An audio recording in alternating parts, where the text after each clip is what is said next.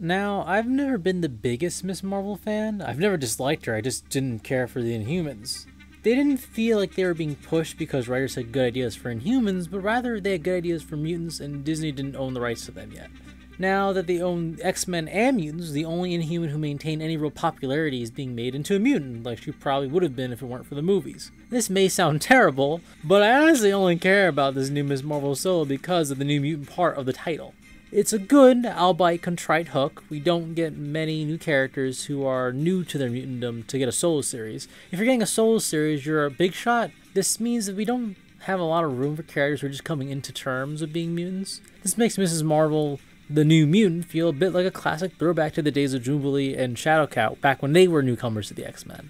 Kamala is struggling with the hate that comes with being a mutant. While it can come off a bit contrived sometimes because she was an Inhuman at some point, other times it feels all too real. This issue is trying to walk the line between what real prejudice sounds like and what prejudice against mutants sounds like. It lands about half the time, but it's never bad, I guess. This does leave the issue feeling rather basic as it sets up a rather predictable premise, but that's okay. Sometimes comfort food is comfort food, and my only real issue stems from how Kamala Khan went from being an Inhuman to a mutant. Technically she's still an Inhuman, but the book just treats her like a mutant who isn't obviously a mutant.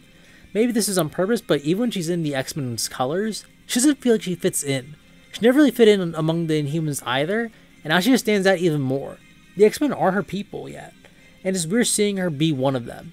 This is something we'll have to get used to, but I do have to warn everyone, she's not going to fit in at first. She feels like a champion at heart. I do expect Miss Marvel readers to be split on this book. She's still Kamala Khan, but it's going to feel off. X-Men fans will feel the same way, but it's in no way bad, I think. This issue is just good. A good comfort food of a comic, and I think many can appreciate that. I think it's worth checking out. Now, this is where I say, if you like this review, please like and subscribe to the YouTube channel and the blog. Thank you for listening.